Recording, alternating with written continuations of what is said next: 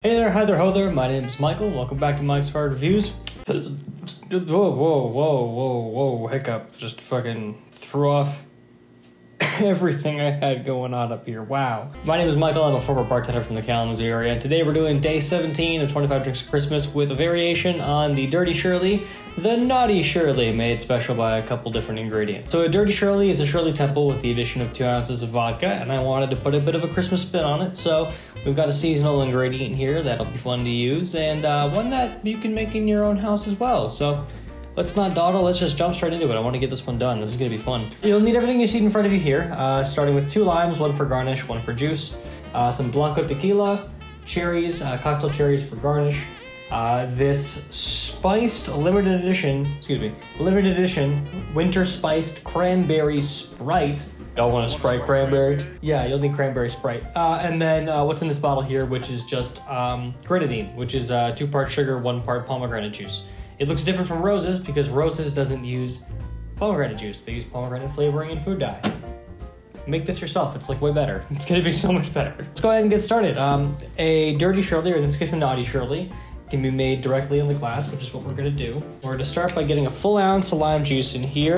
Just squeeze that directly into our Collins glass. Next up, we need an ounce of a Grenadine. I made this fresh this morning. It's gonna be great. Just a full ounce of Grenadine right there. Next up, we're going to need 2 ounces of Blanco Tequila. I'm using Salsa, which is pretty low quality, low shelf stuff, but as far as cheap tequilas go, it doesn't give you a hangover, and also doesn't taste that bad. This is the stuff that I used when I worked at the bar, and I got a lot of compliments on it. We're like, hey, what are you guys slinging behind that bar? What's your house tequila? Oh, it's called Salsa. Really? Because that's good. Like, yeah, it's like $9 a shot. They're like, that's cheap as fuck. I'm like, well, not for a hotel bar, it isn't. All right, we're gonna give this a quick stir to combine these ingredients in the bottom here. And once we got that all stirred together, it's got this nice orange color to it. I love that. We need to pour over just a little bit of our Sprite cranberry. Yeah. To get that carbonation going so we don't lose it. And then we throw the ice in. We're gonna fill this up with ice, top it up, garnish it, and then it is ready to serve. Now, preferably, I would use a long spear of ice here. I just don't have a way to make any and don't have a way to get any. So the next best alternative is measuring your cup and knowing how many small, regular household ice cubes you can use to fill in that space. That, or just fill it up with pebble ice, one of the two. And then we'll top with our Sprite, aiming off the ice as best as possible to keep it from sitting on top, though that does give it kind of a nice ombre, doesn't it? And then we'll discuss garnishes as well. Let's gotta garnish a drink before it can be done, come on.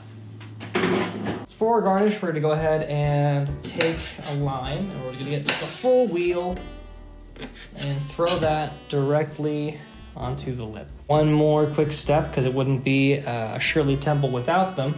We need some maraschino cherries. This is about the only place I will give you explicit permission to use the cheap, bright neon red sundae cherries, because it's a Shirley Temple. They're kind of made famous by those cherries. Maybe those cherries are made famous by that cocktail. I don't know. Maybe it's the other way around. I'm actually going to do just 1 cherry here today. I'm going to just pierce that straight through that line and rest the cocktail pick on the rim. And there you have it. A Naughty Shirley. Ah! That looks really good. I hope it tastes as good as it looks. Let's go ahead and give this a sippy sip. I'm going to also give it just a quick gentle stir to combine. Oh, that's nice. So that tequila is nice and loud in there. Blanco tequilas tend to be very sharp and noticeable. No exception here. But what's fascinating is alongside that Grenadine and the Sprite with that lemon juice, it's got this acidic grapefruit note to it. It tastes like a Paloma, actually. And might I say, not a half bad Paloma, because it's almost like a grapefruit that has gone closer to an orange somehow, the crossbreed between the two. And I don't know how that's happening with the flavor synthesis we're providing here. Maybe it's the fresh grenadine with the lime juice and then the cranberry flavor from the Sprite. But oh man, that is fascinating. Oh man, that is good. I really do like that a lot. Ooh. But that is so delicious. It's stunningly balanced, actually. I say that it's sweet, candy in the glass, and for me, I like very, very dry drinks. I cannot stress that enough. Red wine and neat whiskey. But for regular people, this is like right up your alley. It's bright and refreshing. And it isn't like that heavy sweetness you get with like baked goods or something like that. It's way, way better than you would ever think it would be. Ah, dude, that's so good. Would this work with roses? Abso-fucking-lutely not. It would not.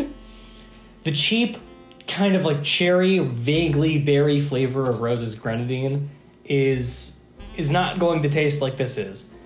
It will make it more red, which, I mean, maybe you want, but it's not going to taste the same. It won't be as good. It just won't be. Rose's Grenadine is crap. Go to the store, buy some pomegranate juice, the Palm, for example, if you can find that. Make some Grenadine, and then make this, because this is awesome. If you're having a Christmas party this season, this is 110%. Oh, I'm going to cherry juice all over me. This is 110% going to please people. And if you're smarter than I am, remember to pick up straws at the store. Oh man, I love that. I love this drink. Oh my god. Well, thank you all so much for watching. Hopefully you guys enjoyed this episode of 25 Drinks for Christmas. Day 17. we made it 17 days. Can you believe that? 17 days of drinks, a different drink every single day. That's crazy.